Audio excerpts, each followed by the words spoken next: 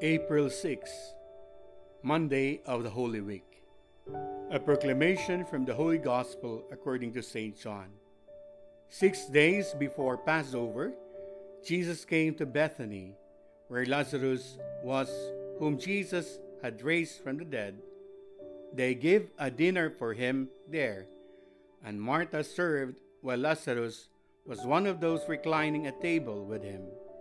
Mary took a liter of costly perfumed oil made from genuine aromatic nard, and anointed the feet of Jesus, and dried them with her hair.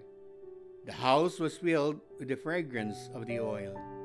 Then Judas Iscariot, one of his disciples, and the one who would betray him, said, "Why was this oil not sold for 300 days' wages, and given to the poor?"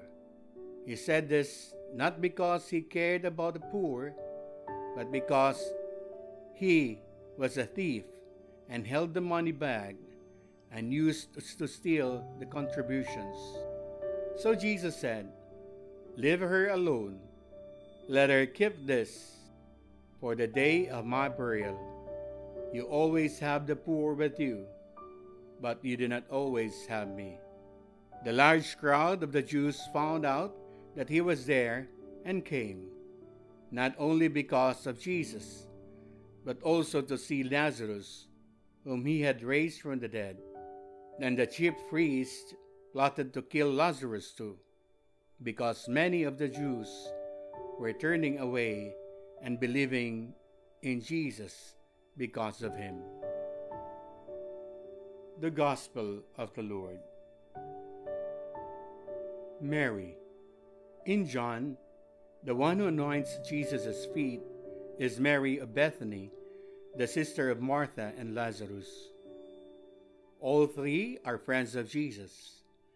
This Mary is earlier described as the one who had anointed the Lord with perfume oil and dried his feet with her hair.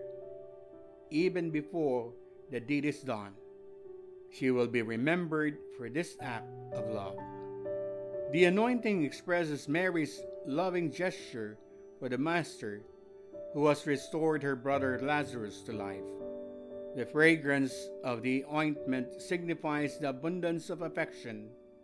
Contrast is made of the bad odor that would come from the grave of the dead Lazarus, as exposed by Martha, with the fragrance of life that Mary gives for the resurrection of her brother.